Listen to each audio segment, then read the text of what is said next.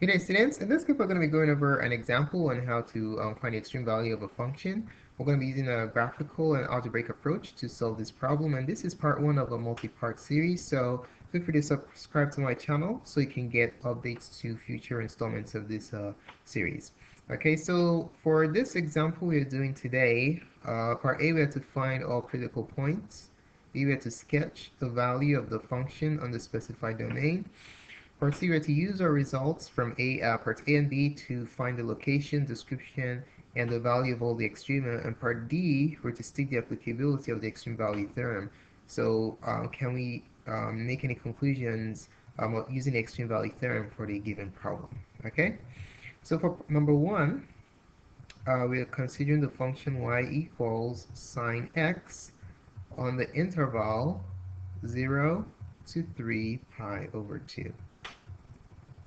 Alright, let's start with part A, where to find the critical points. Part A, critical points. Now, critical points are basically points in the domain where the derivative is either 0 or it does not exist. Okay, so that's what we're looking for here. So first thing we're going to do, let's rewrite the function. The function is y equals sine x. We're going to look for the first derivative, y prime. The derivative of sine we know is cosine x, so y prime is equal to cosine x. So now that we have this function, we're going to look for all the values of x in this domain where the derivative is either 0 or non-existent. Let's find the first case, the places where y prime is equal to 0. Let's deal with that first. Alright, so to find those places where y prime is equal to 0, we want to find the values of x to satisfy the equation cosine x equals 0. So what points in this domain does the function attain a value of 0 or intersect the x-axis? To answer this easily, we can just simply make a sketch of the cosine curve. Sketch the cosine curve for this domain real quick. So let's say this is pi right here. That's pi and 3 pi over 2. And then the maximum value is at 1.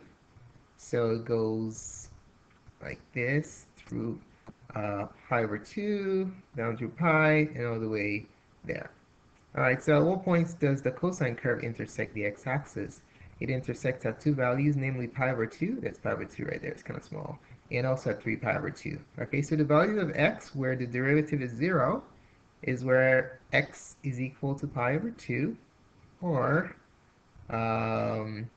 where x is equal to 3 pi over 2. Okay, so what does this tell me? Well, before I make any conclusions, we have to examine the cases where the derivative does not exist. Okay, so where in this function is y prime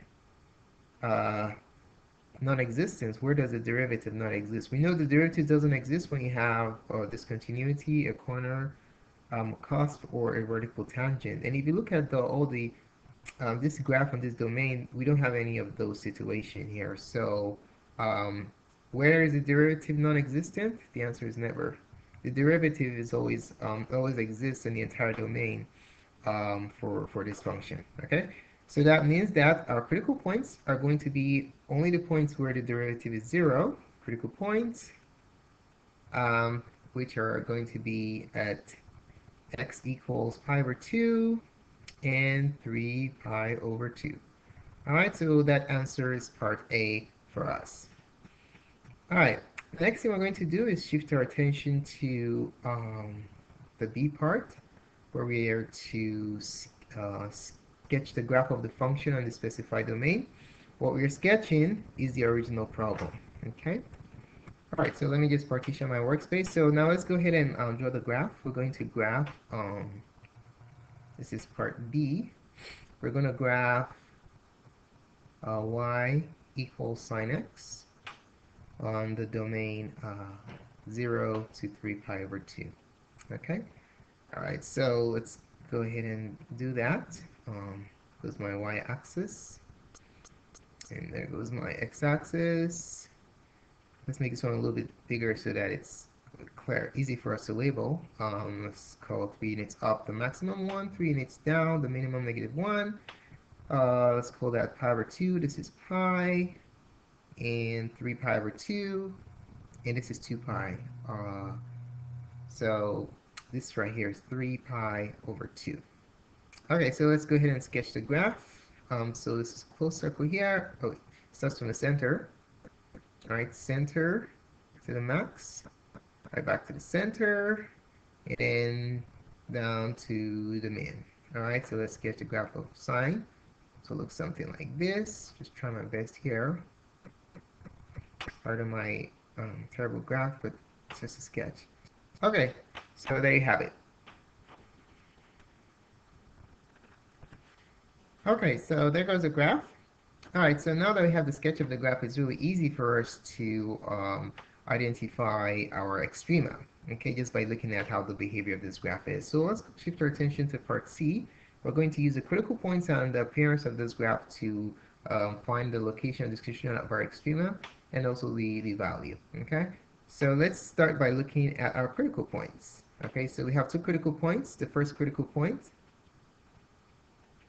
is x equals pi over 2. So what's the value there? We're going to evaluate the function at pi over 2. So f of pi over 2 is sine of pi over 2. And we know what that is. You can just use the graph to clearly see that is equal to 1. All right.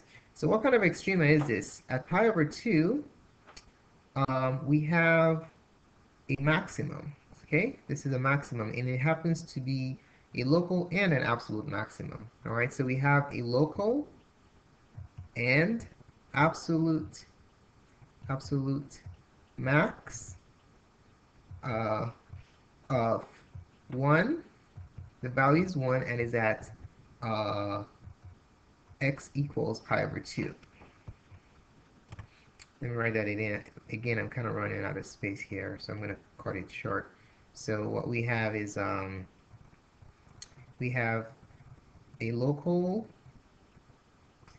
and absolute max.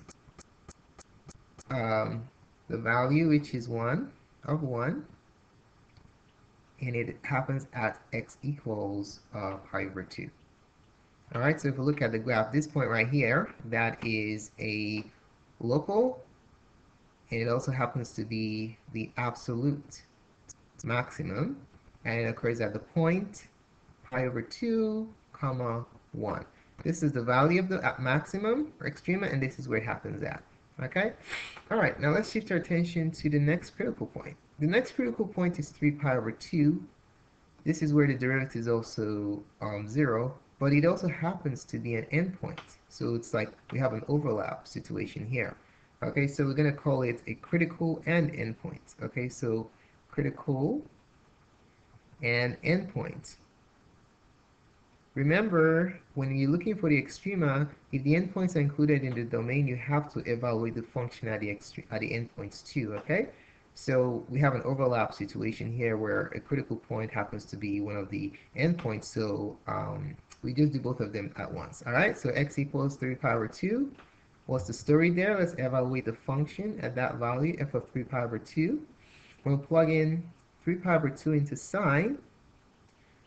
We can use the graph to easily tell what the output is, which is -1. All right? And what do we know about this extrema right here? It turns out to be a local and an absolute minimum on this interval.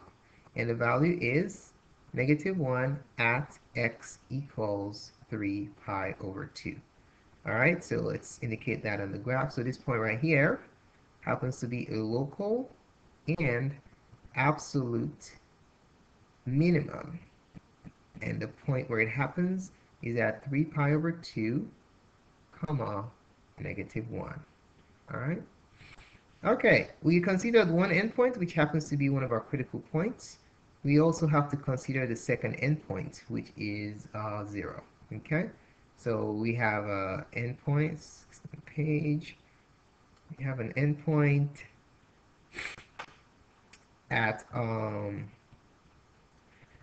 x equals 0. So what we have to do is evaluate the function at 0. So basically, what is the output when x is 0? Sine of 0 is 0. Okay? This value right here is this extrema is a minimum too. Okay? But it's just a local min. Alright, it's a local minimum. It's not the absolute minimum. So you have a local minimum of 0 at x equals 0. Alright? So let's go ahead and label it. So at this point right here, we have a local min, and it happens at the point 0, 0. Okay? So this is a local min, this is a local min, but this one is much lower, so we can see that this is the absolute min. Okay, we have only one max in this situation. All right, so part D, can we apply the extreme value to this situation? There are two conditions that are necessary to apply the extreme value.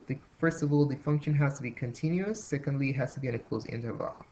Is sin x continuous on this interval? Are there any discontinuities? The answer is no. No discontinuities. Is the interval under consideration closed? The answer is yes. So since the function is on a closed interval and continuous, the extreme value theorem applies here. The extreme value theorem applies here. Here, since y equals sin x is continuous on the closed interval. Okay, closed interval 0 to 3 pi over 2. Okay, so since it satisfies the initial conditions of the extreme value theorem, we can conclude for a certainty that this function has a max and min. So there you have it. Thanks so much for taking the time to watch this presentation. Feel free to subscribe to my channel by clicking here so you get updates to other cool clips such as this. And feel free to post a comment to let me know what you think about this presentation. And do give me a thumbs up if you liked it. I appreciate it. And feel free to share it with your friends. More clips can be found on mathgarceb.com/calculus. Thanks again for watching and have a wonderful day.